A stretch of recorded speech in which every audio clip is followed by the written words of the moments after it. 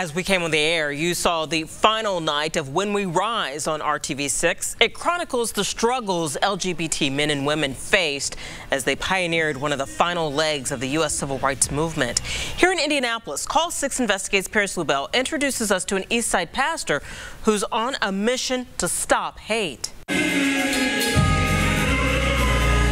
Any Sunday on the east side of Indianapolis, Pastor Keith McQueen is in the pulpit at PowerHouse Church at 41st and New York.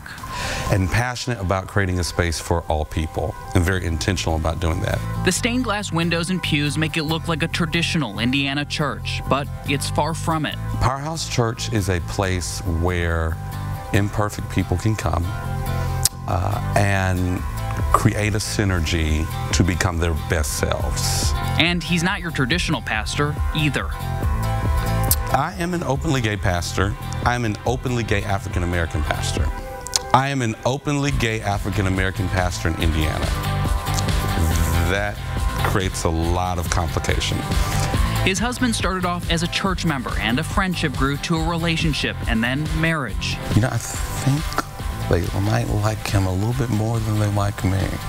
But it didn't all start that way. That was not immediately well received by people.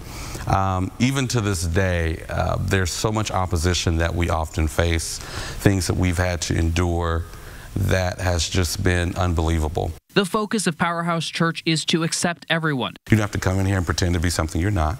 You don't have to come in here and tell everybody that your life partner is your roommate.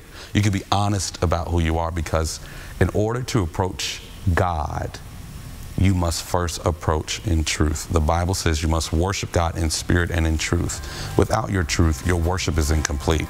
Keith says the mission of the church is only one thing: bringing people closer to God. He knows most pastors won't agree with him, but he has one message for them: to go into the world, as Jesus Christ said, and to preach the gospel to everybody.